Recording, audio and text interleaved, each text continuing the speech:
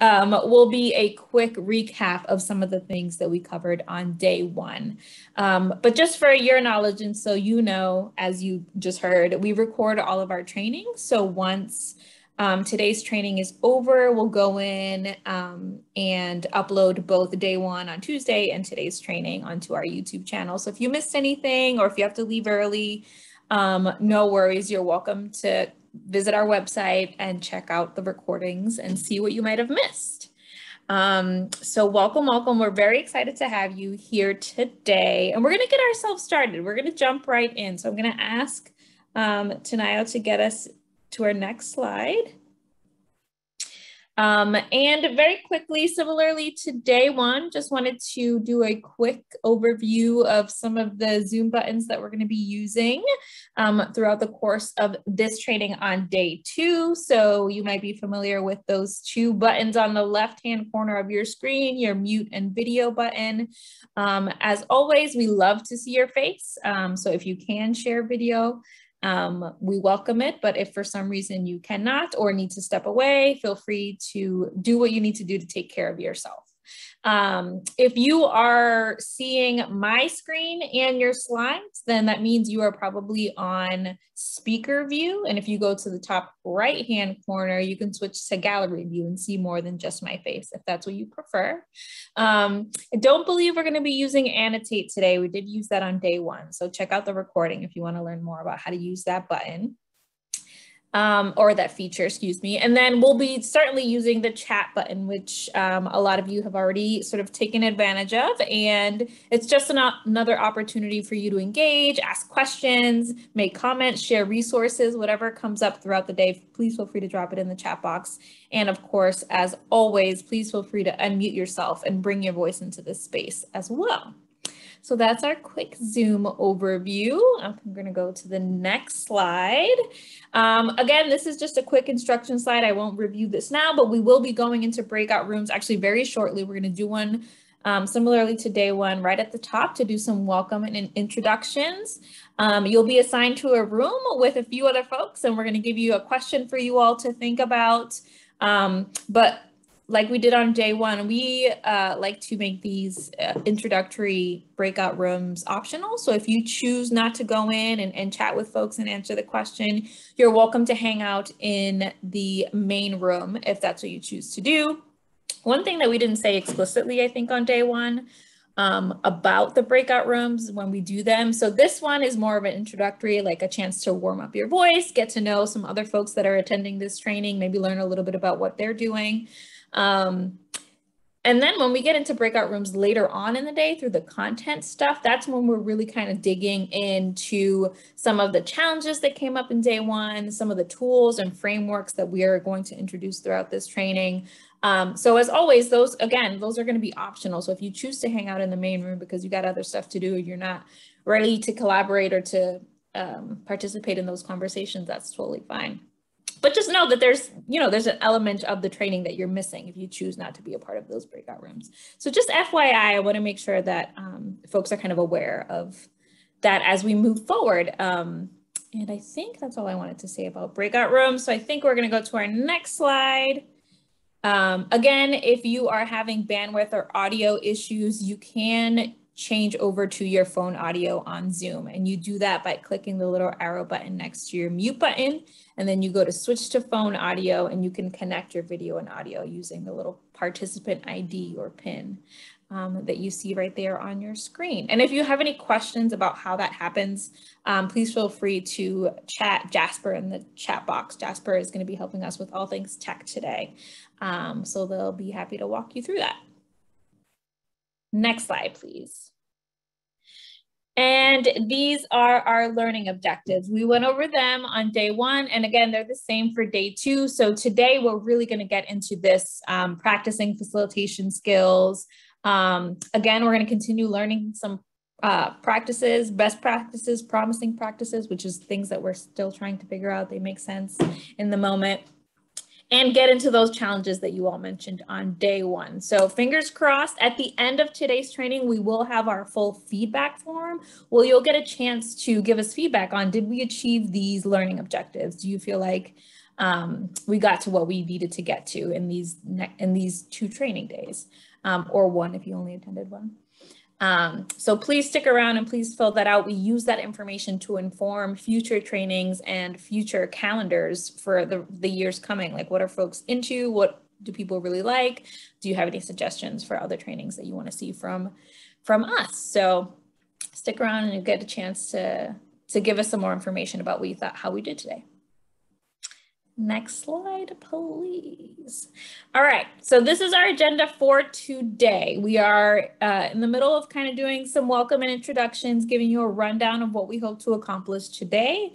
As I mentioned, we're going to be revisiting some of the challenges that were brought up in day 1. Tanayo and I sat down yesterday and really tried to come up with some like themes or buckets that all your challenges kind of fit into to make the brainstorming solutions part of today a little bit more concise. Like, what are ways that we can really get to some of the strategies to help address those challenges that you all came up with in a more, I can't think of the word that I'm trying to say, but to help kind of channel sort of what our thoughts and strategies are to think through the themes for those challenges. And then we're going to do a little bit of practicing. What does that actually look like in the moment? How are you going to deal with or practice dealing with difficult scenarios that come up when you're facilitating online or hybrid meetings? What could that look like? And what would you do in the moment given this scenario?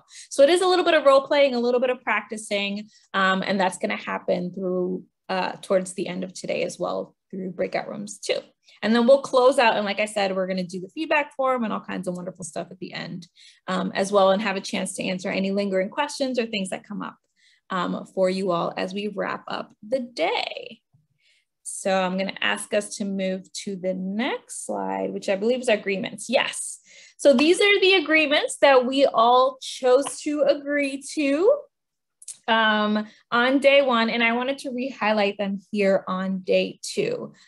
So as mentioned, if you can, please leave your camera on. We love to see your face. Mute yourself if you're not speaking to reduce background noise. One thing I want to say about this one in particular that I want to call out that I was thinking about earlier today is that one of the things that we noticed as folks were talking about challenges is this idea of engagement. Like, how do you engage folks that are online, or what does this look like across platforms? And depending on your meeting and depending on your group, we do this for groups like this where we ask folks to mute themselves because there's a good number of you, right? There's 40 participants in the room, and that could potentially be a lot of background noise depending on where you are, especially if you're in a shared space. But internally, when we have smaller meetings and we really want to hear folks and we want the conversation to flow, we ask people to stay unmuted as long as they don't have any crazy background noise. That way we find that it's easier for folks to kind of, jump into the conversation without like the fear of like, I'm going to press unmute. Oh, that person's talking. Oh, I'm going to talk over them, where we're all kind of on unmute, as if kind of simulating we were all kind of in the room together. So just wanted to name that that's a promising practice that we use for smaller meetings or for team meetings that we find it's really helpful to just stay off of mute. It allows folks to kind of speak more freely and not hide behind their mute button, which happens when you're in online meetings. So just wanted to name that as well for folks as you're thinking through what this could look like for your own groups. We use this idea of taking space and making space to really kind of notice how you are bringing your voice and your presence and your experience and your expertise into the room. So taking the space to do so, and we welcome that, and also making space for others to do that as well. Respecting others and yourself in this space and taking care of yourself is also really important. So these are our 5 or so group agreements. And I want to pose this question to the group. Now that we're here on day 2, and we're going to jump into content in a second, what group agreement do you think we did really well on day 1? Like, what do you think worked really well for us as a group as we think back to day 1?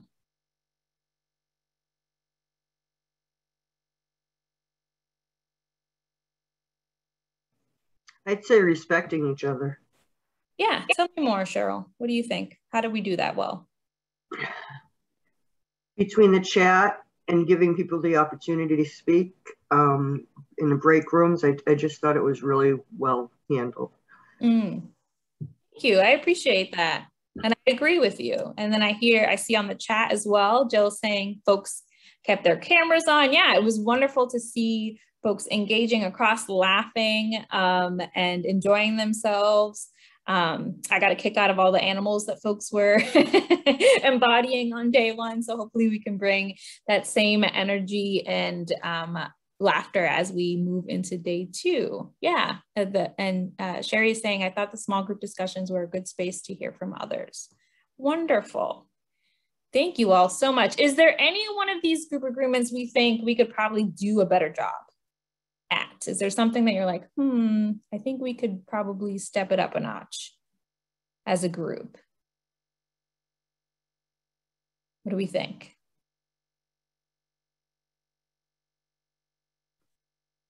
Jill saying no.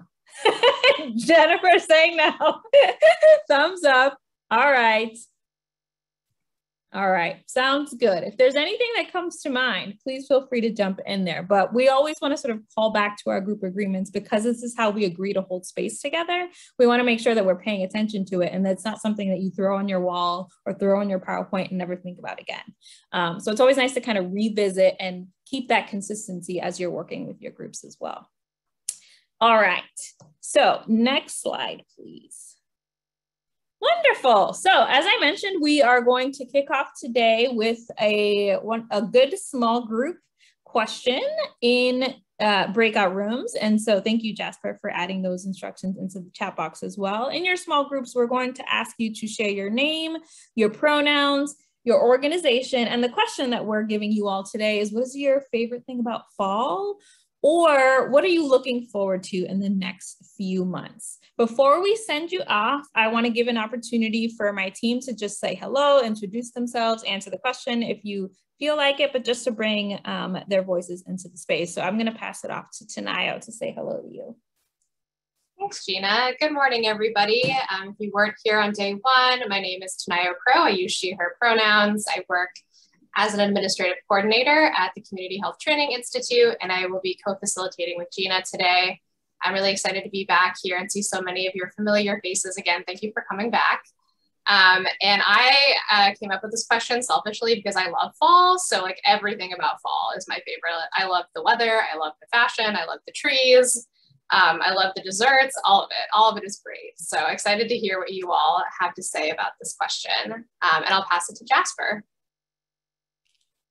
Hey everyone, I'm Jasper. I use they, them pronouns. I will be your tech help for today again. So if you run into any issues with audio or things not working or whatever, feel free to message me either privately or just post it in the chat. And I can't promise a solution, but I will do my darndest to help.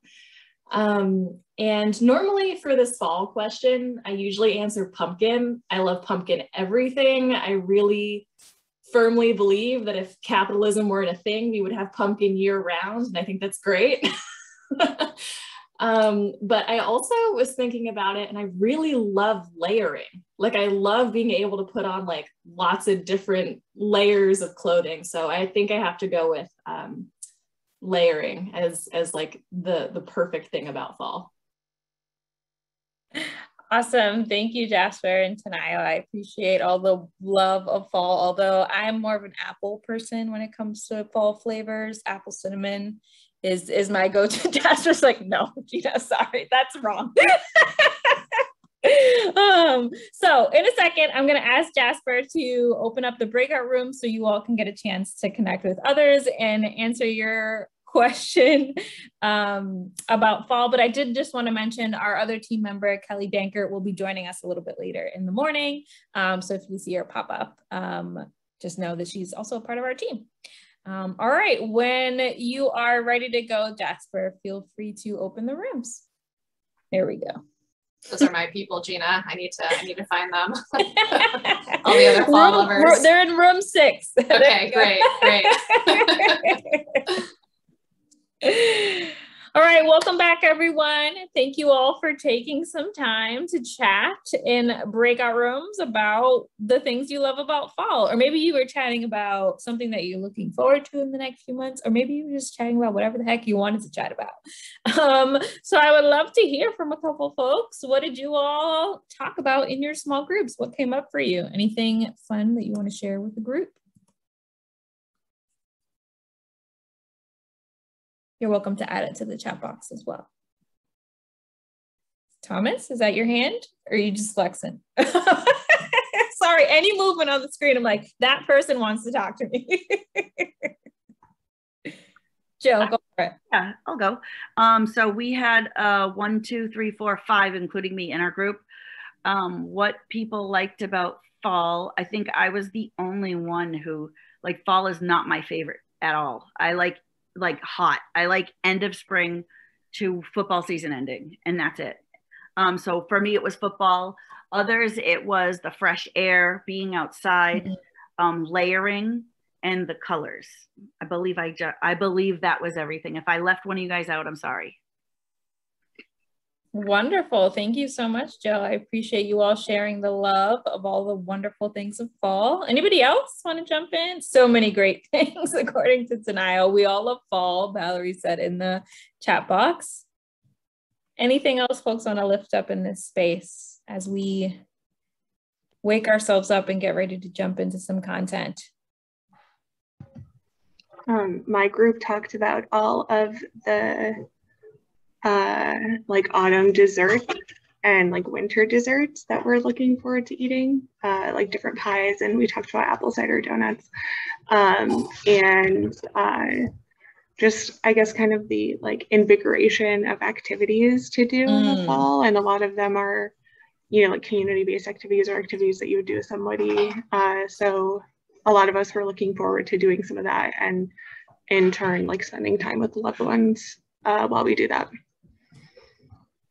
Thank you so much, Kelsey. Yeah, I think other folks are feeling the same way. In the chat box, Becky sharing fall feels like a new beginning, this nostalgic feeling of the new school year. I know my oldest just had homecoming this past weekend. So like all the wonderful fall things that happen.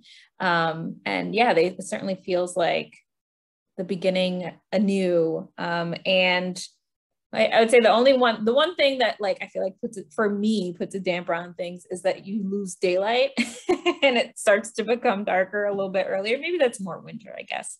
But yes, I agree with all of the lovely things that you all are sharing. And yeah, thank you for taking the time to answer your question, to use your voice to connect with others in those breakout rooms. We'll get hopefully an opportunity to continue doing that throughout the day as well. So why don't we get into a recap?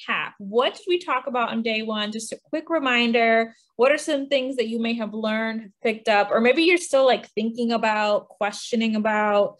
So yeah, let's get into it. So we just moved down a couple of the slides that we used on day one, just to do a quick review of what it is and to remind you what it is that we talked about. So one of the first things that we talked about were elements of a good meeting. We asked you all, like, what was the last meeting you attended that felt like a good use of your time, that felt really productive?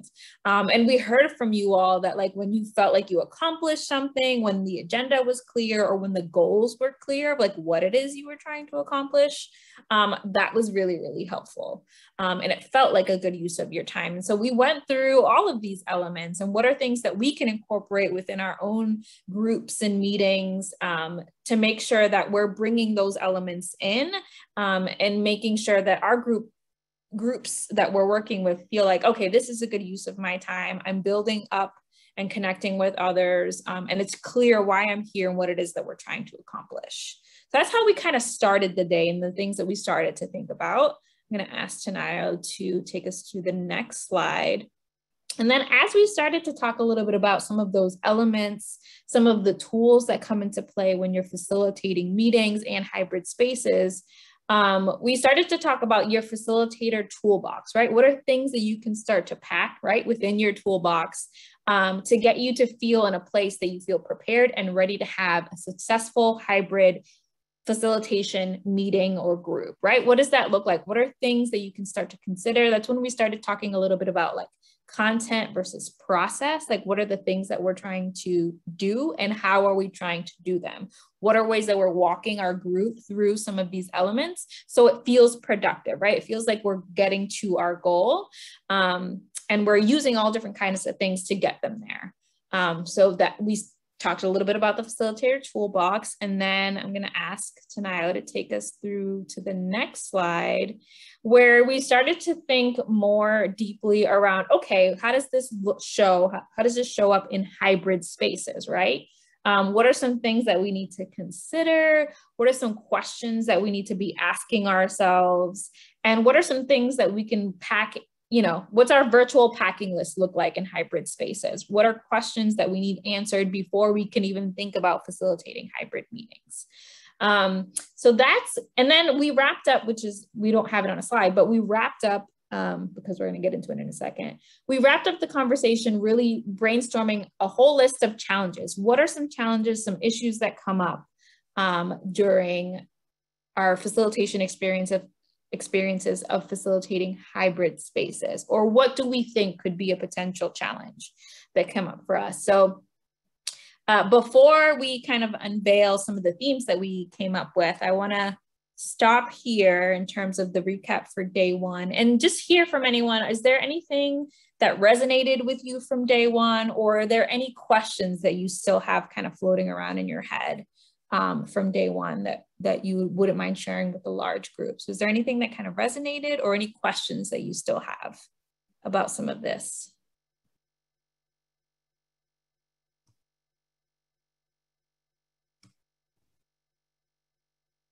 Yeah, go ahead, Karen. I always feel like if I attend a meeting or a training like today and I learn at least one new thing, I feel like that is an accomplishment for me. I appreciate that. So I feel like I learned two important things on the training the other day. One, and I wrote this down, I can't remember the name of the woman who said it, but we were talking about the idea of meeting in person versus hybrid versus online. A woman said, the social element of meeting in person is a function of privilege. And that really resonated with me. I brought that back to the team I work with when we were talking about what kind of meetings are we going to plan for the future. That really resonated with me. And the other thing was, our department is we don't have a lot of technical capability. So when we were in meetings, Catherine from Wakefield said that her coalition, and she's recommending it for others, work with the local cable station. We have a great relationship with our cable station, but we never thought of doing that before. So we're going to seriously consider that going forward. So those are the two things that really resonated with me on the meeting the other day. So thank you. Awesome. Thank you so much, Karen. And I still have a couple people sharing or raising their hands, I should say. So I'm going to ask Joanne to go first, and then Thomas. Thank you. I learned so much yesterday, a whole list of things, but the number one concern I still have is the audio portion, because I think that is just what's going to trip everybody up, including me. I don't feel like there's a good answer to that, although I do like the idea of the Access television. I will try that with our Access TV. I'm concerned they'll probably say no, given what they've been able to do in the past for us. So the audio thing is outstanding for me.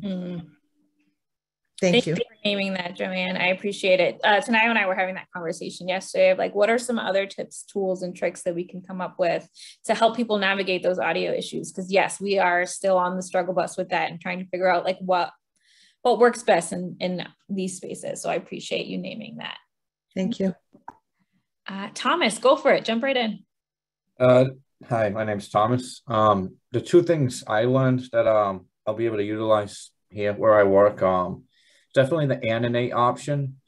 Up to this point, I've been screen sharing Microsoft Paint to have my own little virtual whiteboard.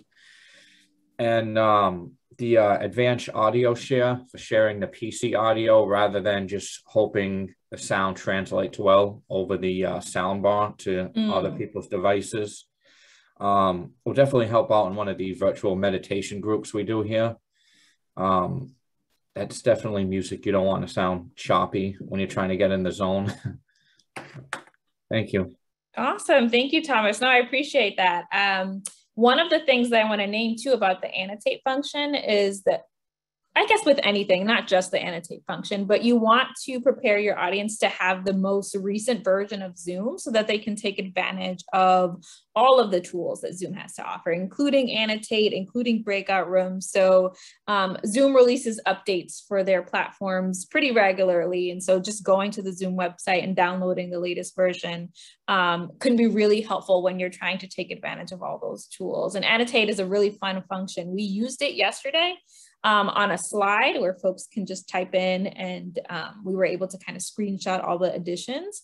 But if you play around with it, when you're the one screen sharing, Thomas, you can also just share the whiteboard. So you don't have to type up on a slide. So it could do the same thing that you were doing with Paint, except just having a white space for folks to draw or write or whatever it is that you want them to do creatively. So thank you for naming that. I love that. Yes. And folks are sharing resources in the chat box, excuse me.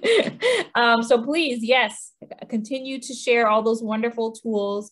And one of the things that we do at the end of our trainings is we will reshare the PowerPoint in case you missed it, share the recordings, and share any resources. We'll make sure to compile a list of resources that folks are either dropping in the chat box or share with us via email or anything. So be on the lookout a week or so after the training, and you'll get the full list of resources. So I'm going to take a quick look at my notes here. Yeah, so I think with that being said, thank you all again for sharing those pieces from yesterday. I appreciate it. I'm glad that you found it helpful. And I really, really love when folks are able to connect with others and really learn from each other in these spaces. It brings me back to the days pre-COVID when, we couldn't get groups to stop talking to each other, which we, didn't want to, but sometimes you got to move the agenda forward, but folks are really just enjoy sharing with one another and sharing tips and tools that they found work for their work. So I'm loving that that's still continuing to happen, and we can create the space for that to continue to happen. So with that being said, we are going to move on to the themes. So we took your challenges and we put them into themes.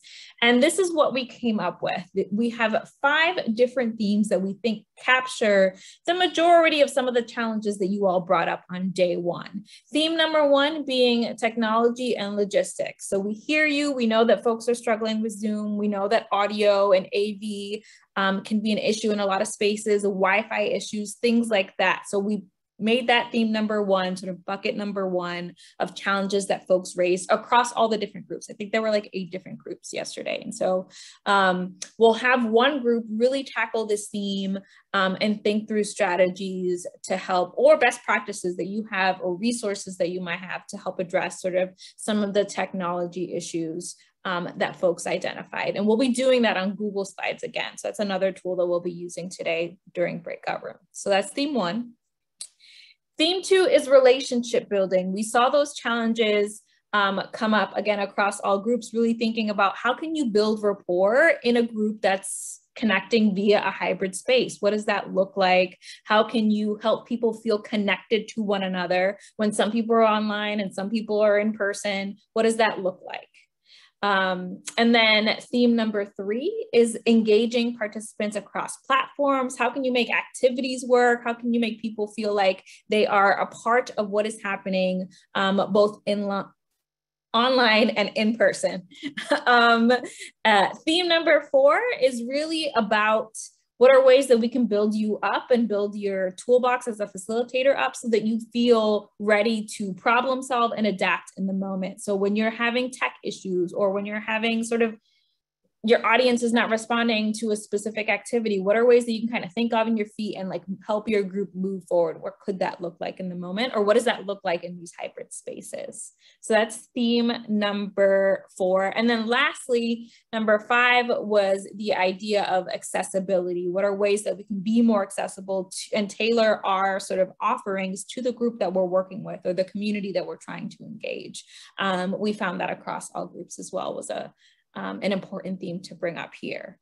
So those are our 5. And yeah, so just wanted to ask the group, thank you so much, Cheryl. Appreciate having you here. Thank you so much. Is there anything else missing? Is there a big theme or cross-cutting theme or bucket of challenges that you think is missing from this list that you were hoping we would address that doesn't fall under any of these theme areas? Can I say something? Yeah, go ahead, Jill, and then I have Natalie. I feel like, I don't know if it would fit in relationship building, but what about awkward events or events that someone says something that's like inappropriate or two people get irritated with each other, like conflict. How do you deal with conflict? I think there's a couple of things that we can think about there. I think some of the awkward stuff or where folks are not connecting can certainly fall into that relationship building. But I think when it comes to some of the other things, I see that kind of falling into theme number 4, that problem solving. Oh yeah, duh. Okay. Yes, sorry. Yeah. Does that make sense? Yeah, yes. If not, yeah, awesome. And then Natalie, am I saying your name right? Okay. Yes, you are. Thank you. Thank you, Gina. I think you answered. I think it's there already. I was thinking of adapting. I'm thinking of those that are like visually impaired or, audio impaired, whatever. But I think we spoke about that last time, so it's covered. Thank you. Awesome. Cool. Anyone else? Did I miss anyone? Have any other sort of burning thoughts or ideas that are not reflected in the themes that you see on the slide? Give it a second.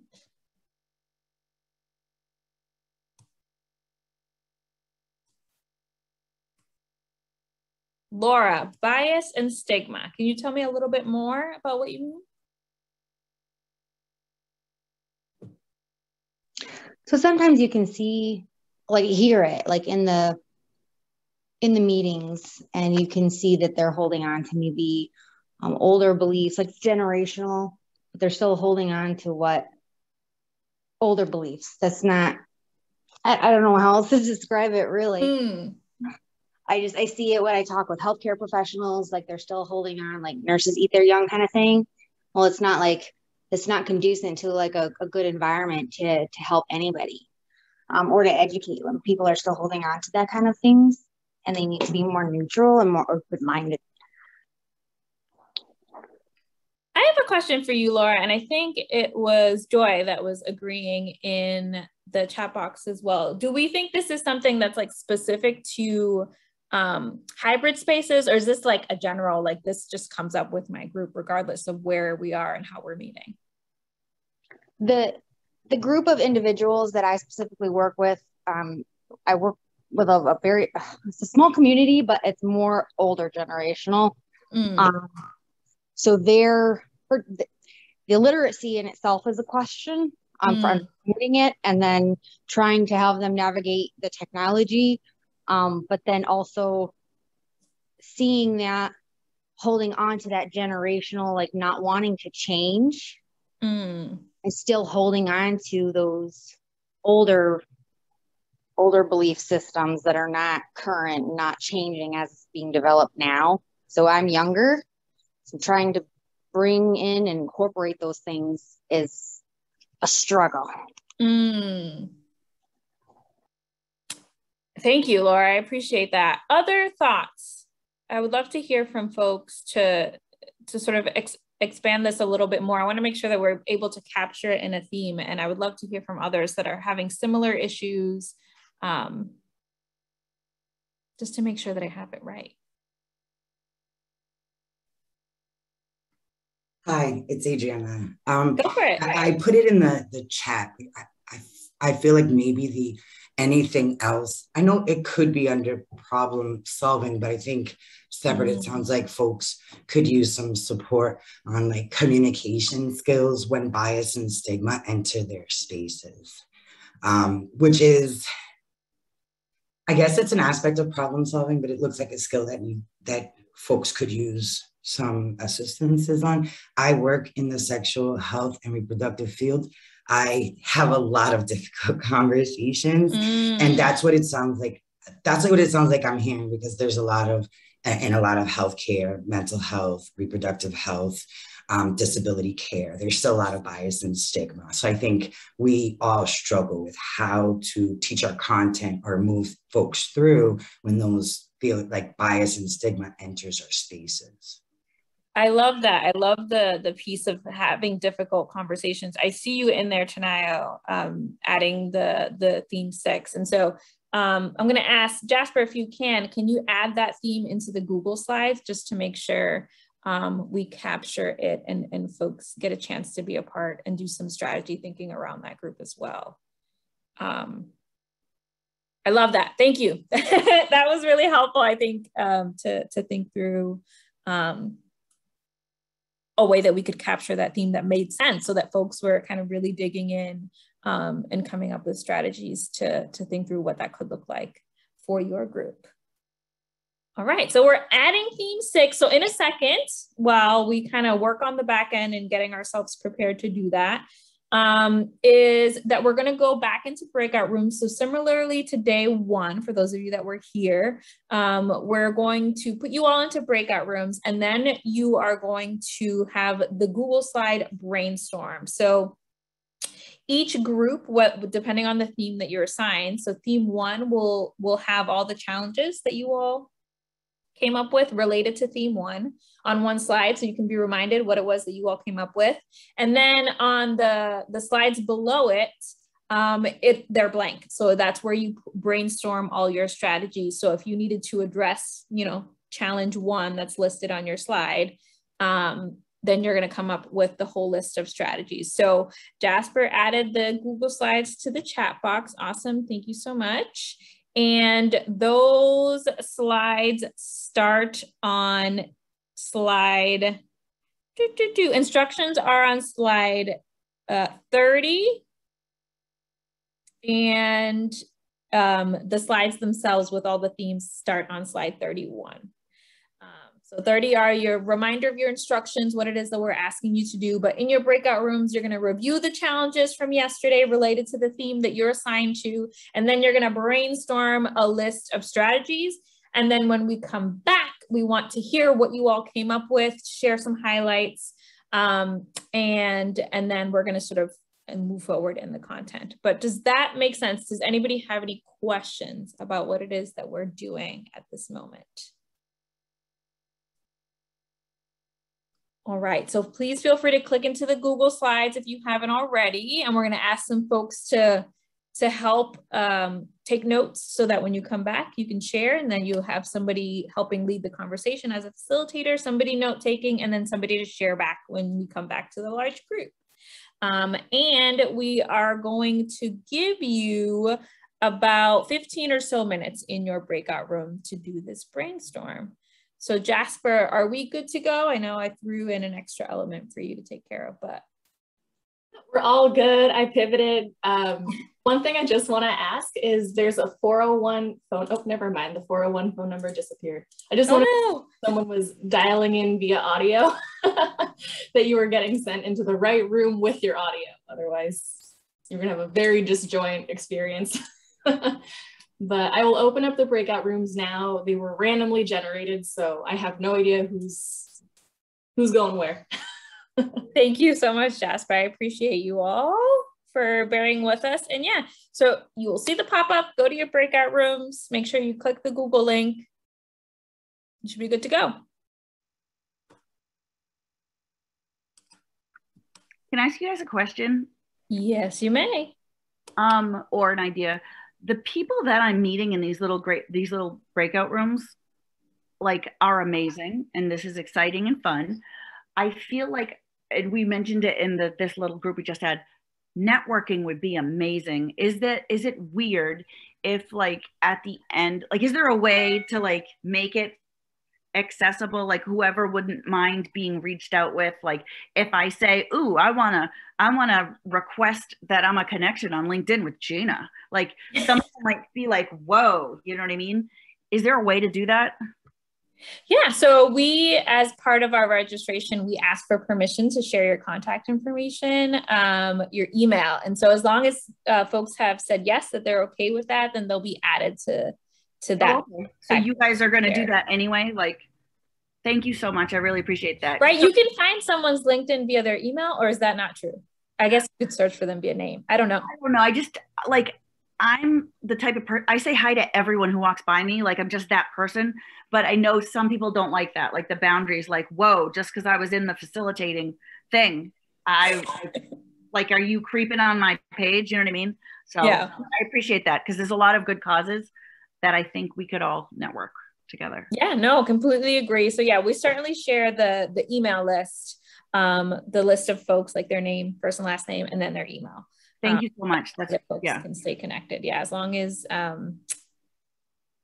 folks have given us permission to do so, then yes, we're happy to share that contact information. But yes, if you do find us on LinkedIn, we're happy to continue building our networks. Okay, this is great. Thank you. Awesome. All right. So thank you all for having those small group conversations. I was looking along on the Google Slides here. So I know that there were a couple of groups that were figuring out the same themes. So I think depending on how you are broken up. So I would love for you all to share a little bit of some highlights. What are like some top 2 strategies or suggestions, solutions for these themes? So we're going to start with theme 1, which was logistics, technology, anything sort of that fell under that theme. So what are some top 2 strategies that those of you that talked about theme 1 have for us? And we're going to take notes on the slide. So anybody from theme 1 want to share if you talked about technology or logistics? I'm happy to share 2 of the highlights from our group. I would say that my favorite would be suggesting that participants turn off their video if they're having audio problems. And then another one that was really great was knowing the needs of your participants, make sure everyone is welcome wherever they are, and just have like a spirit of generosity and patience when it comes to this, because it's hard to work out all of the kinks in the moment. Wonderful. Thank you so much, Devin. Is there another group that also tackled this theme that I might have missed? No. All right. Theme 2.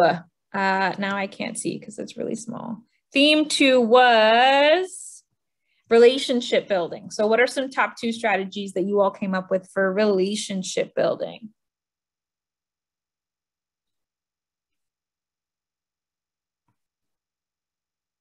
I know we had folks. There we go. Go ahead, Amanda. I can go. So trouble connecting virtually to individual people. So trying to connect with them one-on-one in like breakout rooms, or doing icebreakers throughout the training or the meeting, either in a larger group or in smaller groups so people can get to know each other like we did here. Have somebody who can manage like the vibe of the room, really making sure people are connected, engaged, things like that. And then somebody said they had the same personality and would host just the way they would in person and try to take away the fact that it was on Zoom. I love that, bringing that same energy despite the platform that you're using. And that's totally a role that we've had before in different meetings. So there are times where we have somebody that's on text, somebody that's a note taker. I have certainly seen a number of groups that have a vibe checker that somebody's like, feeling like the energy is really low. So we're going to do a quick icebreaker to get people up and moving, or whatever it may be, depending on what your group is. So a vibe checker, I think, is an awesome role to have, and to engage your participants in, right? You don't need to be a facilitator or the lead of a coalition to be the vibe checker, right? If you're, a part of the group, then you can totally take on one of those roles. So I love that tip there. All right. Theme number 3, engagement across platforms. What are some highlights from your conversation that you talked about in the theme 3 group?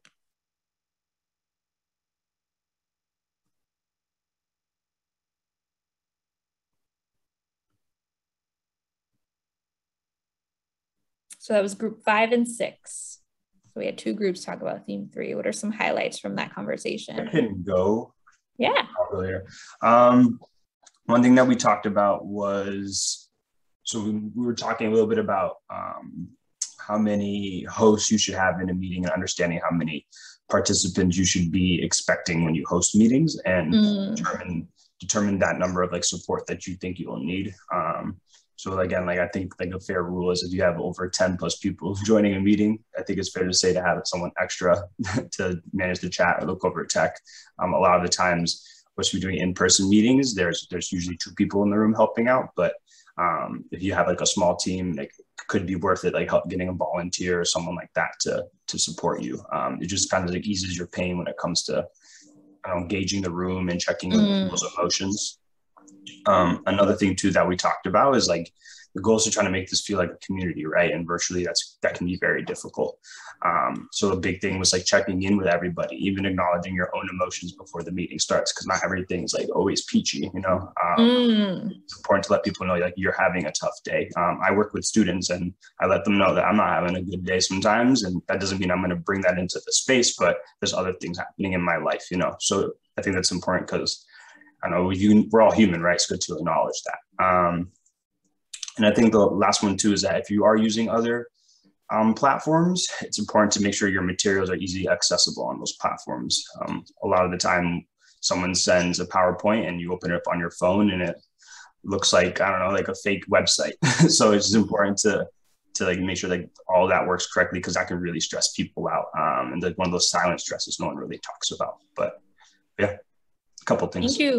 Thank you, Reynaldo. Yeah, I know there was another group that also talked about engagement across platforms. Is there anything that you want to add to this list that Reynaldo just shared? Anything that might not be captured in our notes? Sure. We talked about tech literacy. So if you've got people on a platform they're not familiar with, check in with them in advance, make sure they've got the most up-to-date version, and do some basic training of what you're going to be using at the start of the meeting. And then with the supporting multiple learning styles, we talked about different ways that you can present information: written, visual, role play, or some sort of hands-on, and inviting people who are more tactile learners so in-person meetings, people used to like bring toys and stuff for tactile learners. So inviting people to bring like projects that keep their hands busy to the meetings, if that's something that will help them focus better. And I think we also talked about, for access, being able to get those recorded sessions out and sending the materials both before and after, which has the added benefit of allowing people to share those materials with others at their organization if they can't attend. I love that. Thank you so much, Joy. Certainly alluding to one of the conversations that Tanaya had in prep for today's conversation is like the tech literacy piece is certainly something that you just have to take time to do, especially if you're introducing a new tool or platform to the group that you're working with. And sometimes that can happen over a period of time, right? You can't introduce a tool and say, all right, we've made this agreement and I've showed you how to do this thing. So like now I expect everyone to be able to use this thing. Sometimes it's going to take repetition and to reteach people what it looks like to engage, and then to prioritize that engagement and to name that like, this is how we are going to function in this space. And we want to make room for what that could look like, and make sure that we're taking the time to show people and to teach people so that they can take advantage of the tools that we're offering. And if it doesn't work, then we got to revisit, right? We had this idea of what this tool was going to do, and it's not working exactly how we wanted to. So how do we pivot? How do we sort of reconnect with folks? So thank you. I appreciate all the wonderful thoughts here. All right, theme 4, problem solving and adapting. What did you all come up with? I can share what my team came up with. So problem solving and adapting, first of all, it's just really important to have a good plan going in and not be flying by the seat of your pants. That was the most important thing. And as you mentioned on Tuesday, just having like a plan B and a plan C, just thinking through the things that could go wrong, and being flexible when other stuff goes wrong that you didn't even think about. Always nice to have a co-facilitator, but if you can't have that, we thought it might be useful to delegate certain tasks to other people in the meeting.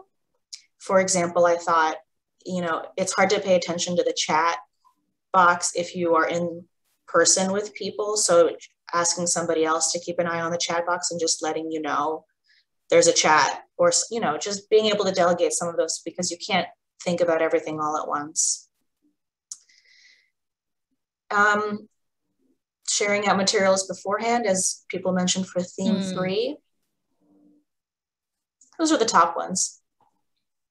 Awesome. Thank you so much, Talia. I appreciate it. Theme, problem solving and adapting. Yeah. Thinking on your feet. I love that. And I think that was the only group that we had doing theme 4. And as I mentioned, we're going to be saving all these slides and re-sending them out, obviously, because when we sent them out, they didn't have these on there because you just came up with them. So, and then you have access to the Google Slides as well.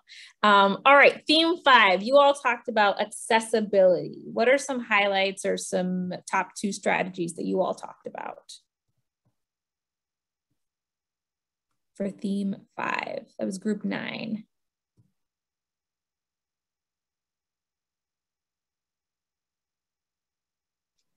I can pick someone to go, but I guess I can go. Awesome. So some of the things that we talked about was booking a conference room with a really big screen, so that way folks would have internet, could have all come together to have that internet access and be able to see everything. For folks in different languages, simultaneous translation could be a way to do it. Like have headsets and getting to pick the language that you want, and then the whole meeting is happening in multiple languages at the same time. We also came up with the idea of if you have multiple languages going on, you can host meetings on different days, like Spanish on one day, English on another day, just to help folks feel comfortable being in their own language space. And what else? Yeah, those are probably the 2 big ones. Another thing was just that, like, there are other organizations and places that offer help with tech and learning, and that there might be ways to find those resources in the community. Thank you so much, Rex. And yeah, one thing I will say too is that we are going to, after we finish this sort of share back, we are also going to share our own tips, and as much as we can link resources to some of the things that you all are mentioning that we've thought about beforehand, because we know that it's a challenge for folks. But yeah, if there's any specific tools that you use that you want to name in this space or drop in the chat box to make sure we include, invite you all to do that as well, and appreciate all the things naming here. I think that was it for, I think we only had one theme 5 group. And then last but not least is our edition of theme 6, addressing stigma and bias, or communication skills, dealing with difficult conversations. What kind of strategies or tips did you all come up with in your group for theme 6? One thing we mentioned was I've seen and I've used group norms before as a way to establish this at the beginning, like have a group norm related to stigma and bias, like recognizing it, addressing it. So I think it's something to ground that work. And then also I think it makes other people in the group more comfortable bringing it up if it's an issue. So it's not only on the facilitator to do that. Awesome. Is there anything else that you wanted to add, or anybody else from this theme conversation wants to add anything? Not quite related to bias and stigma, but we also discussed having some sort of transitional phrase like, you know, thank you for that comment, but we're going to move on if it's not really related to what's being talked about. I love that. Thank you. We also talked about like a few different approaches if there's stigma and bias coming up, depending on the situation, or like, you know, if it's a recurring group or not. So like, I think for like, they sometimes say in schools, there's like stop it, name it, claim it, or they could say like, name it, you know, there's different orders, name it, claim it, stop it. And so like in the moment, be able to address something. But if it's like, you know, more subtle and it's like a reoccurring group, like maybe the best approach is a one-on-one with that person to kind of more have a deeper conversation with them about some things that are playing out in the group. So like we basically talked about how their approach might depend on the situation, and like how to tailor it depending on what might work best. Yeah, I've seen it look different ways. So stop, name it, claim it, the ouch and oops method. I think there are all different ways, having those structures in place so people know when something uncomfy comes up, we have this strategy to try to address it as a group. And it's not just owned by the facilitator, right? It's owned by the group. And then one thing that came up in the chat that I wanted to use as a point to kind of wrap this part up before we move into sharing some other tips, is that Becky shared one other note about accessibility, including people with access limitations in the conversations about strategies and solutions. We don't want to have these conversations in silos. And I know we put them here in these specific themes, but we know that they're not just like your technology issues are going to sit on this side and then your accessibility issues are going to sit on that side. These are all kind of interconnected, and it's all going to depend on your group. And so this is not a conversation you should be having with yourself or just you and your co-facilitator. You should be engaging with your participants regularly, because we are all trying to navigate this space and figure out what works best for each of us. So what could that look like? And engaging people in that conversations, again, brings them a part of the becoming and creating the solutions, and also naming the problem. You might have a picture in your head of like, this is a big problem for my group, but if people are like, we're okay with this, like we'll figure it out. Like maybe sound is not the best, but we're okay with like dealing with not great sound, but this other thing is really something that bothers us. And maybe it's not something you've even thought of. So I think that's sort of just a great reminder for us as folks that are leading in spaces or co-facilitating in spaces to think through these considerations as we move forward with trying to come up with solutions to the challenges that come up. So you all have named a lot of really wonderful solutions and strategies and tips already. So I'm actually going to pass it to Tanaya to take us through this kind of pre-selected list that we put together based on some other resources that we have. So I'll hand it off to Tanaya. Awesome. Thank you, Gina. Yeah, so just want to pause before I go through this and just say, one, these were amazing solutions. I'm really impressed with what you all came up with. When Gina and I were brainstorming this section, we were like, oh my gosh, like, is 10 tips enough? Are we going to have enough to give them? But like, honestly, this is why we love to do this kind of activity, because what you all just brought takes what we had already and expands on it and makes it so much better. So when you're looking back through this, I think just like recognizing like all the amazing energy and ideas and thoughts that came out of this space is something worth keeping in mind. Like, you all have the tools and the smarts to make this kind of a meeting work. So just like huge props to you all.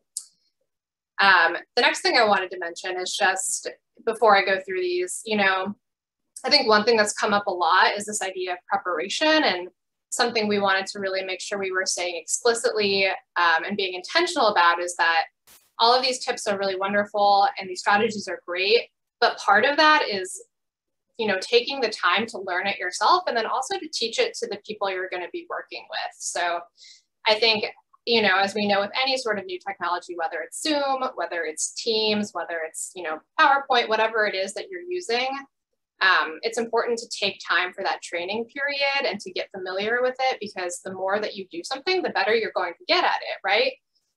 So just noting that any of these things that you're going to take with you, have that patience and have that grace for yourself as you learn it, and then also make sure you're giving that to other people. You know, these things don't happen overnight. So just wanted to say that before we go into these strategies. So actually, we wanted to show you number one. So I'm sorry to do this, but if we could switch to the Google Slides real quick.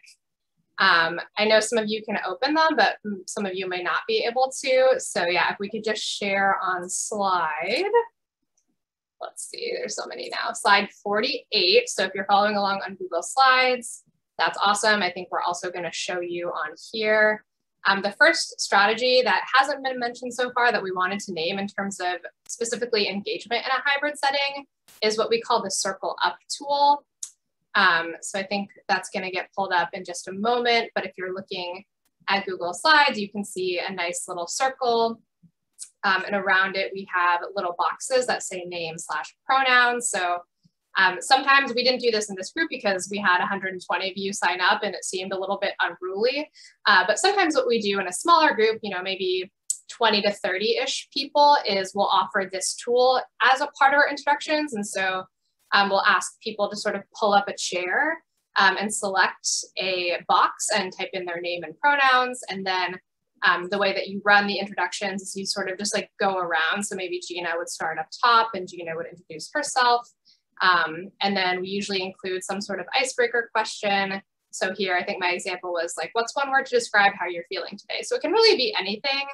But this works sort of in two ways. One is that it helps you stay organized and make sure that you're not missing anybody in the room, and it kind of mirrors what you might do in person. So if you're sitting around a small table and you're asked to do introductions, like this is basically that, but online. And it's also just a good way to make sure that people feel like they can get their voices in the room, because maybe it's a meeting where that's the only chance they're going to get to talk. And so we just want to make sure that we're honoring that space and making room for people to share and to have their voices in the room. And then also for a facilitator from the back end, this is a really great way to make sure you're not missing people as you go through. So if you're looking at your little circle up tool and you're like, oh my gosh, Jasper, they haven't spoken in a while, maybe that's a cue for you as a facilitator to call on Jasper and just make sure that they're still with you. So we wanted to share that. So sorry, now we're gonna go back to the PowerPoint. I know that's really obnoxious, but migrate back over to the slides.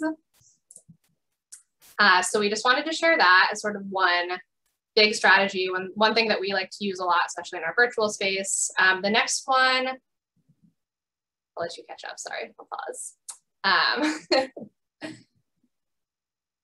Get to look at all the pretty pictures as we fly through. Thank you, Kelly, much appreciation. So the second tip we wanted to offer is just making sure that if you are in person, your group is setting up in a way that like everyone can be seen. So one way that we do this, and I think this was brought up on Tuesday as well, is that we all have laptops, every staff person. And so even if we are meeting in a hybrid setting, like, you know, let's say that 5 of us are meeting in a conference room and 10 people are joining online, those 5 that are in the conference room are going to have their laptops with them, and they're going to join the Zoom meeting on their laptops and also have it on the conference room screen. So what that does is it puts all of the little online faces up on a big screen. And for those folks who are joining online, it allows you to see the people who are in the room up close. Because what happens is if you don't do that, you get the camera angle from, sorry, I'm trying to keep my hand in the screen. You get the camera angle from the conference room video, whatever that might be, and the people at the table look really far away. So this is a nice way to make sure that the folks online are still feeling engaged, still feeling like they're there in the room as much as possible. So we recommend that, of course, recognizing not everyone has a laptop for every staff person. This might not be possible. So just thinking about how you can, you know, make sure that as much as possible, you're giving that face-to-face interaction. And I think I just want to pause and check the chat box. So can you review how participants could all write their names on the tool? Oh yeah, so just like for any other piece of Google Slides, it's editable by everybody. So all you would have to do is just like double click into that box and add your name. And in fact, I invite you to try that if you want to. You all have access to this Google slide deck. So all you have to do is select a little chair, a little box for yourself, double click, and then you can type in your name, pronouns, organization, whatever you want to share, really. Oh, no, there we go. Sorry, my Zoom just like had a moment. And let's see. How do you set up audio in that situation? That's a good question. Michelle, I think it really depends. It depends on your setup. So for us, we have like overhead speakers essentially, or like microphones that are in the room already. So that's part of our conference room setup. Something that we've done in the past for this project for CHTI is we invested in a little like mic speaker. So when we were doing just pure webinars before, we would sort of try to sit closer to that and speak directly into it. And I know that that's not perfect, but sometimes that's kind of the best you can do. And then I think that's sort of where things like closed captioning come in, so that folks who maybe can't hear as well, like you want to give them that option so that they can still follow along. Just make sure I'm not missing the rest of these comments. Several people who participate on the phone are not comfortable using Google Slides. Definitely, yeah. And I think, Rex, I think a few folks earlier suggested other sort of similar shared platforms. So things like Padlet, things like Jamboard can be really great alternatives. In theory, those are all things that can be accessed on the phone. But again, this is why we wanted to say that, you know, anything that, and I think you all said this too, anything that you're doing that you think would be easy, let's say like in person, you want to make sure that anyone who's joining online, whether that's on a computer or on a phone, can also do those activities. So just being really thoughtful about what you're preparing for your meetings, I think, is sort of the first step to avoiding any of that. Awesome. So I'll run through the rest of these. So similar to what we saw with the Circle Up tool, we want to make sure we're tracking participation. As I mentioned, I think it's really easy to get lost if you have people joining from multiple spaces. So even if that means like you ask one of your colleagues to kind of just like write down the names of everyone who's in the room and just make a check mark every time they talk, I think that can be really helpful. We didn't do that in this case, again, because it's a very large group. So again, it depends on the size, it depends on what you're doing, but if as much as possible, if you can just try and make sure that you're not missing people, especially the folks who are online, like really having someone to monitor what's happening in the online world is really important. And then, yep, so what we try to do in our trainings, and I'm sure you all are doing this too, is just give people different ways to participate. So if they don't want to talk, that's fine, right? Use the chat box. If you want to use the annotate function so people can type right on the screen, that's a really great way too. If people are really excited about talking, give them the chance to talk. So just make sure that you're giving people as many different ways to participate as you possibly can, because you never want anyone to feel excluded because that's not their learning style or that's not how they want to be in that space. One way you can do this is seen in number 5. So you can use polling, which we did on day 1. We didn't do that here, to kind of just track and make sure people are on the same page. If you're on Zoom, you can also use the reactions button. So I think we might have done that yesterday during the group agreement. So it was like, okay, if you agree with these, you know, put your thumbs up. You can do that in person. You can do that with your reaction. You can shake your head. So just giving people different ways to kind of interact with you, I think, is really important. And then inviting people to share, but also knowing that people might not want to share. So I think we tend to go to this strategy a little bit more when people are really quiet. This group has been pretty good. So thank you all for engaging in all sorts of ways. But if there's like no activity in the chat box, if no one is talking, if I'm constantly sitting here in my awkward silence, you know, tenting my fingers, that might be a sign to me as a facilitator to call on somebody and just say, you know, hey, Jen, like, do you have any thoughts about this question? And yeah, Adriana, did you want to jump in? Yeah, just I realized that because I'm reading in the chat, and I think it brings up a good point, but as a facilitator, it's also a good practice for accessibility, not just for someone with a weak internet, but someone who is visually impaired. A practice is to read what is on the slides. I have a picture up. It's a cute dog with a purple hat on, and right next to it, it says whatever it says. It's actually a really good practice, again, for folks who might be visually impaired, but it also would really help like those people who are on a landline. And I hear everyone, and I just keep hearing in my head that when we do this work, we really have to embrace the inevitably imperfectness that is this work. And when you can kind of just breathe and just be like, I'm going to plan this pretty picnic, but I cannot predict the weather, you do your best. And when you're transparent with the people in the room, I think everyone is human and breathes and moves along with you. Absolutely. I could not have said that any better. So thank you so much for saying that, for naming that. I really appreciated you also explicitly saying that, you know, reading something that's on the slides is a best practice. And so I encourage you all to do that as well. It sounds like many of you are. And you're right. I mean, no one is perfect, right? I like to pretend that I am. I joke about that to my mom all the time. And she's like, oh, okay, Tanayo.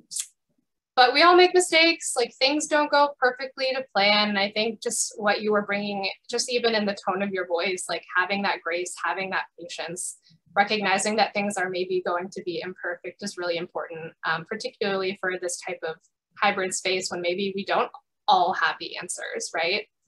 So thank you. And I don't want to hold us off from our break, so I'm just going to run through these last few real quick. So number 7, we encourage you to share any visuals, any documents, anything that's going to be read or looked at in a meeting solely online. I think someone I saw in the notes said, you know, share a PDF of it. So whatever format works best, that's better than, you know, expecting that they're going to be able to read something that you post up in a room that's really far away. Like that's not helpful, right?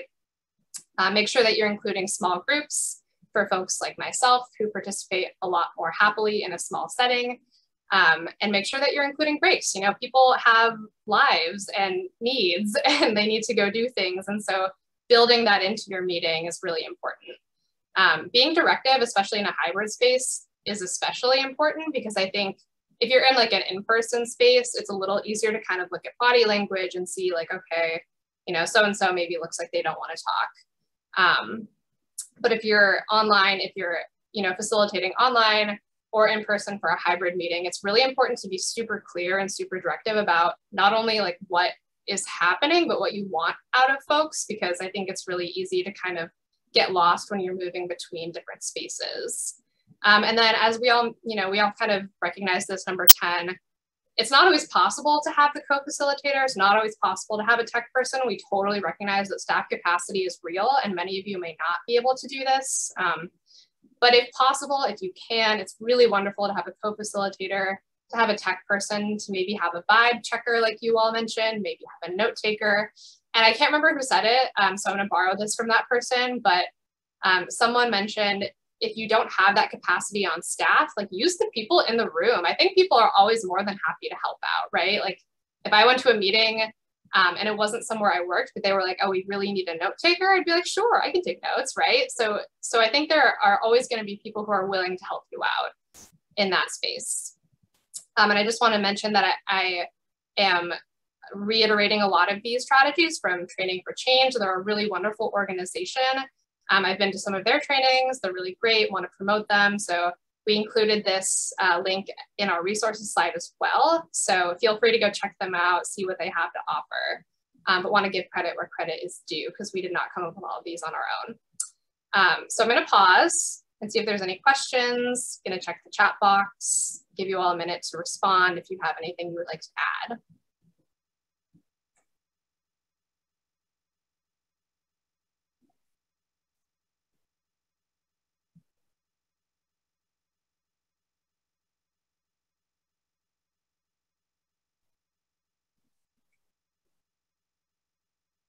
Okay, awesome.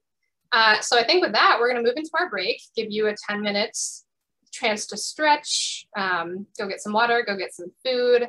I believe Jasper is going to pull up a timer like they did yesterday. But yeah, feel free to turn off your cameras, move away from the screen, go take your break, stretch out, and we'll be back in 10 minutes.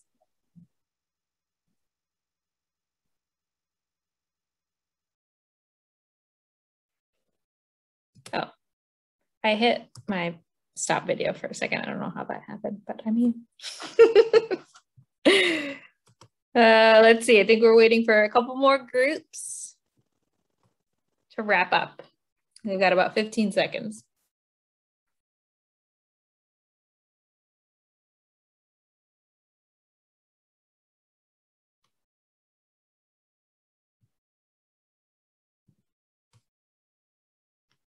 And officially kicked out.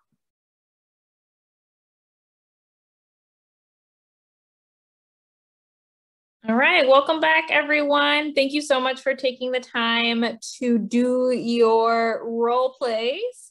And then in order to do our report back just a little bit differently this time around, I want those of you that did, no worries, Abby, thank you so much. For those of you that are leaving early, just know you'll get emailed the feedback form. So we're happy to hear from you that way. Thank you.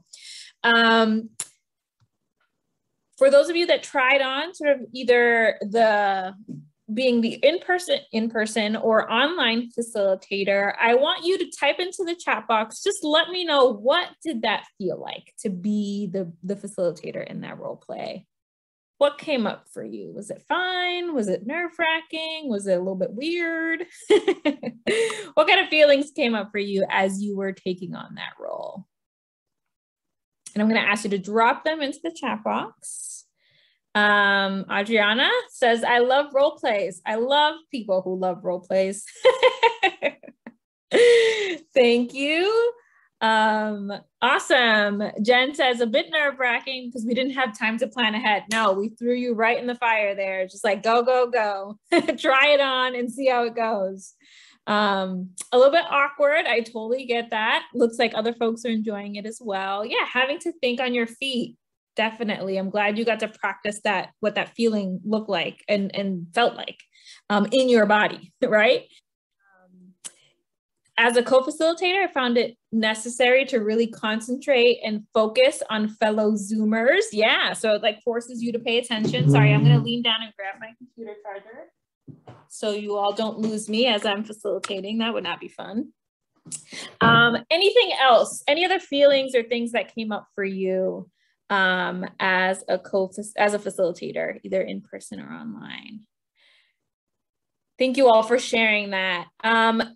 Participants, for those of you that were sort of like dealing with the problem, what did that feel like to be on that end, the receiving end of folks' role playing?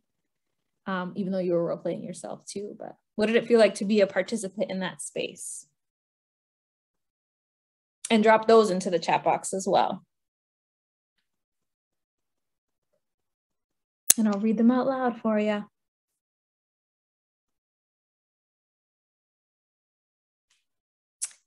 Just as it's funny, but in real life, it would be super annoying. Yeah, totally get it when you're like waiting around for folks to figure themselves out. Good for perspective. I like that. I like that take. Yeah. To really get a sense of what it's like. I could empathize for our facilitator when things went wrong. Yeah, totally. Impressed with how it was handled. Nice. Becky, tell me more. How was it handled? What really impressed you? Yeah, so you know, the Sabeta really, sorry to put you on the spot, thought on their feet, like they said in the chat, and had thought of things that I just wasn't even thinking as a participant. I was thinking, oh, what would I be doing now if I were the facilitator? And I was like, oh, I didn't even think of that. That was great. I love that. One of my favorite things about taking on a new project or being put on a new team here at our organization, at least, is being exposed to the way other people handle problems, right? To the way other people facilitate. That's how I learn best, is like seeing it and doing it in the moment. And when I'm able to like be in the presence of other folks and experience sort of how they would handle, yeah, totally a learning experience. I love that part of my job. So thank you. All right, is there anything, and I invite you all, so for this last part, I invite you all to share out loud now. So instead of typing it in the chat box, for those of you, either participants or facilitators, is there anything that you were like, oh, this like worked really well? And thank you, Becky, for starting off that conversation. Or like, I noticed this thing that was like, yes, like this is a pin, I'm keeping this like for my next time. Or for those of you that were facilitating, is there anything you might have done differently? You're like, I didn't have time to prep, but in a real situation, I might do this instead. So two things here. What worked really well? What's like your thing that you're like, yes, I'm keeping this in my brain for next time? Or sort of what is something you might have handled or done differently? So those are the 2 questions, and invite folks to share out loud.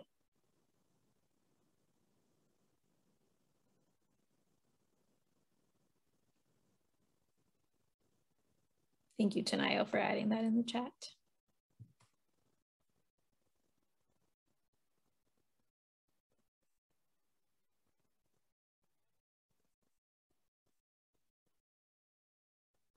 Any burning things coming to mind? Go ahead, Becky. Sorry, I realized I just talked, but something that came up was the idea of really giving the facilitator time to think and regroup. We talked a lot about how it feels like when you're facilitating, it's nonstop. You can't stop. You just have to keep going. And so, you know, giving ourselves the chance to put people in those breakout groups, or somebody mentioned, like, pose a question to the group and ask them to discuss it while you know, figure out whatever you need to figure out. Yeah, recognizing that that's okay to do. Yeah. And to remember to do it. Exactly. And then quick note about Zoom, in case you were wondering, you can't go into a breakout from a breakout. So that's a limitation I recognize within the structure that you were in. So just keeping that in mind for future reference. Go ahead, Joanne. I see you have your hand raised. Thank you. I just had to run and get my charger too, as a matter of fact. So in our group, Adriana, it was the facilitator, and I was the obnoxious person, interrupting all the time. And she was amazing. And I learned a lot from that few minutes watching her and listening to her. She remained calm and cool and incredibly sweet and polite and firm at the same time. So she just kept reminding me that, you know, very nicely, how much she appreciated me participating, but she also wanted to hear other people, and then she did mute me. she forgot she couldn't mute me because I was actually in the room. I love that. Oh my gosh, that is hilarious. She was great. She should run a session on how to facilitate a meeting. It was good. Share your expertise, Adriana. So something to put a notch in your cap for if you've not done it before. The other thing that I wanted to name too is about the muting, Joanne. And I don't know if we said it at the top. I don't think we did at the top of ours. Is that oftentimes when we're doing large trainings or large meetings, in an effort to like make it as smooth as possible, we will tell people, like, if a host mutes you, like, don't take it personally. It's more just about making sure that the meeting is running smoothly and folks can hear what is being shared, and less about like, I'm controlling and muting whoever I don't want to hear. Just as an agreement or a way that you're sort of setting up the room for folks that are in the online space. But definitely something to keep in mind, because it's, you know, we're people, and so things happen. People feel a certain way about things. So like paying attention to all those dynamics that come into play as well. So I want to thank you all for sharing. I appreciate you trying on those facilitator and participant roles and really getting into it. It sounds like they went really well. So I appreciate you all taking the time to do that.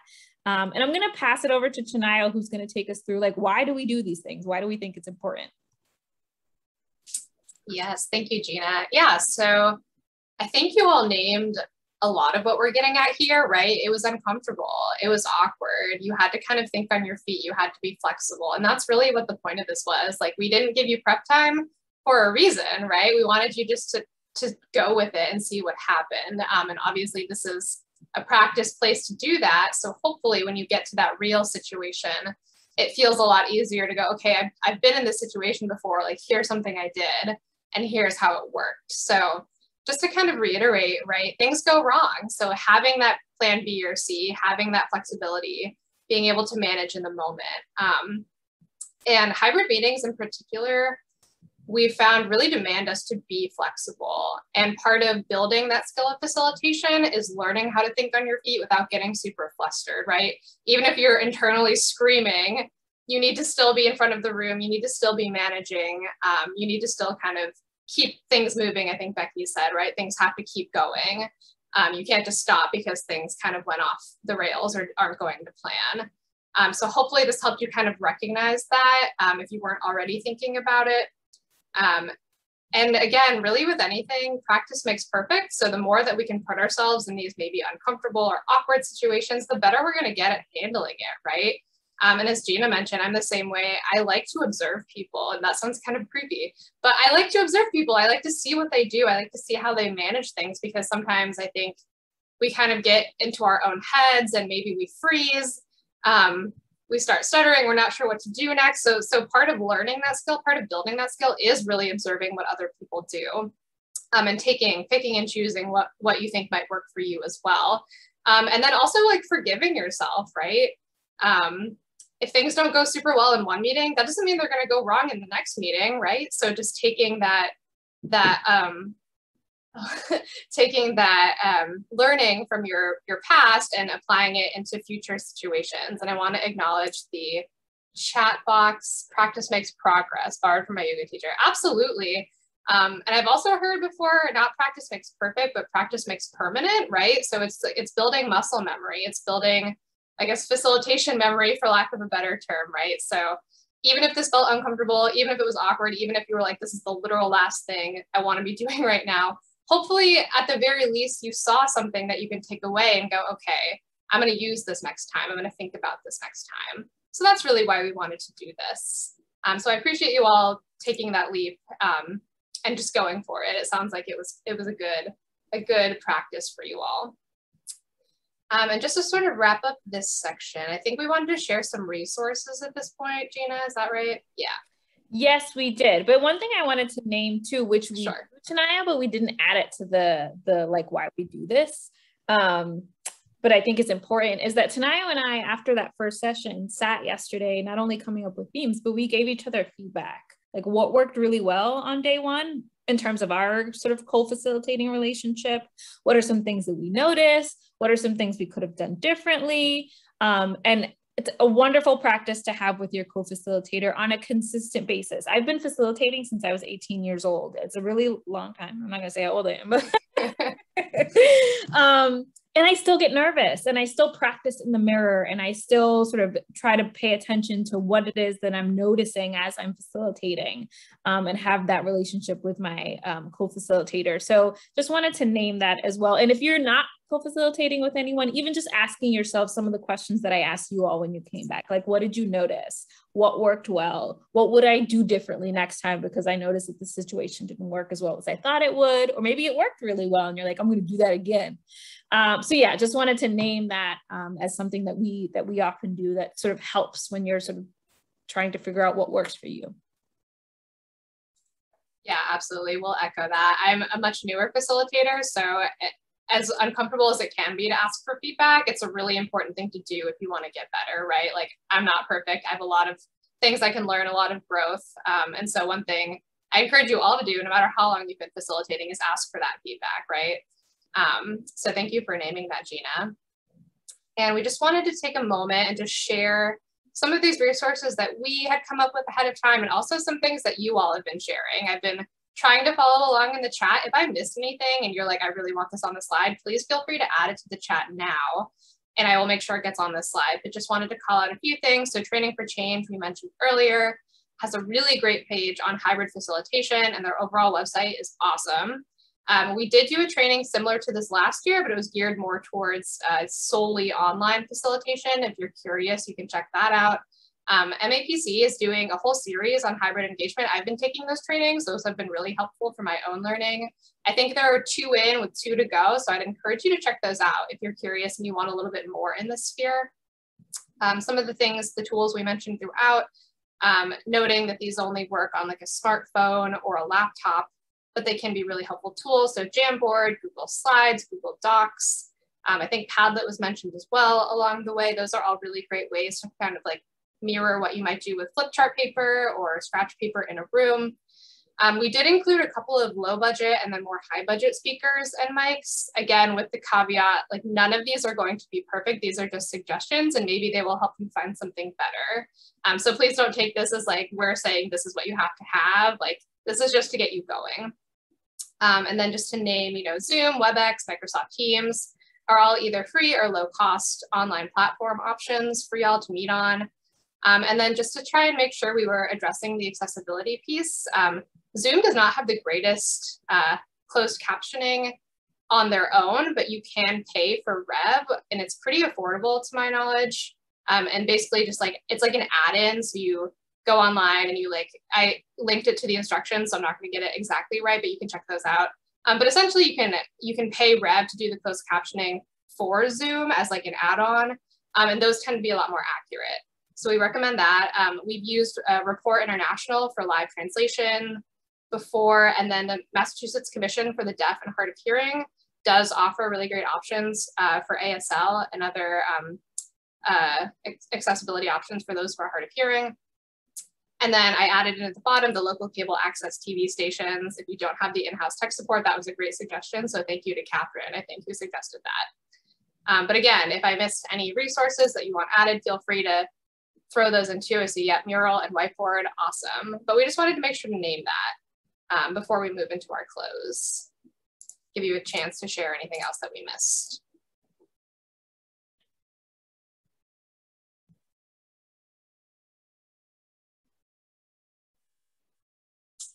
Awesome.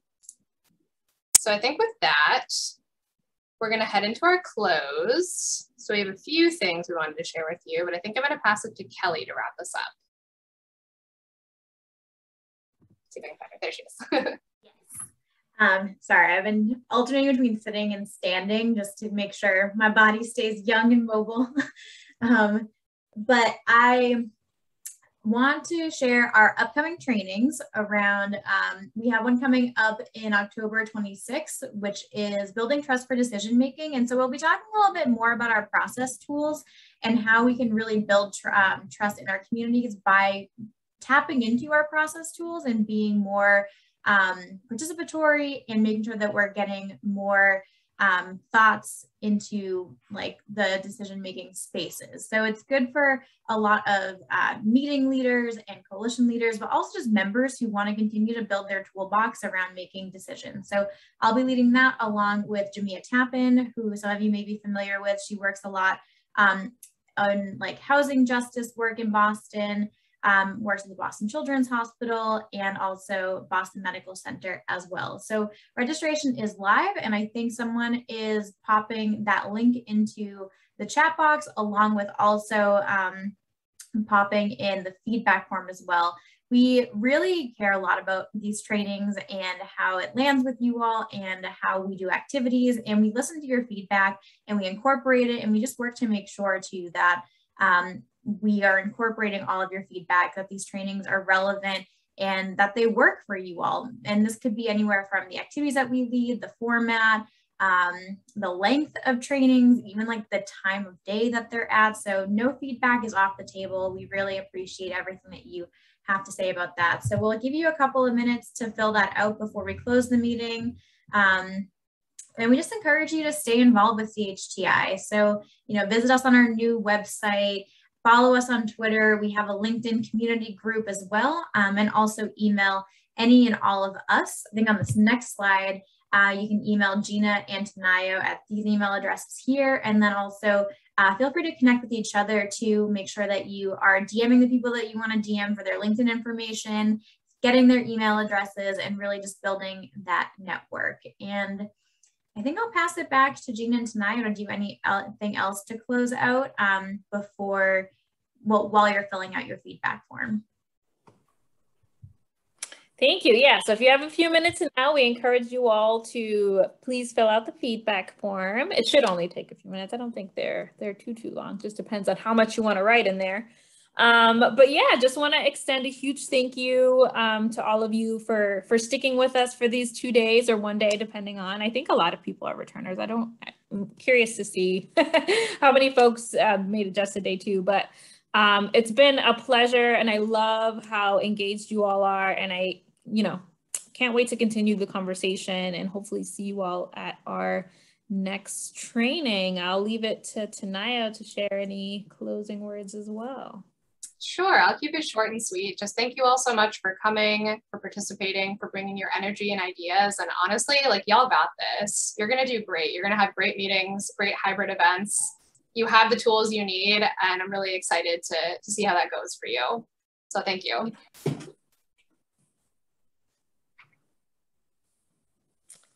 Awesome. So yep, so as you fill out the feedback form, I'm going to fill the silence a little bit here. If you're shooting out, please feel free to unmute yourself and say goodbye.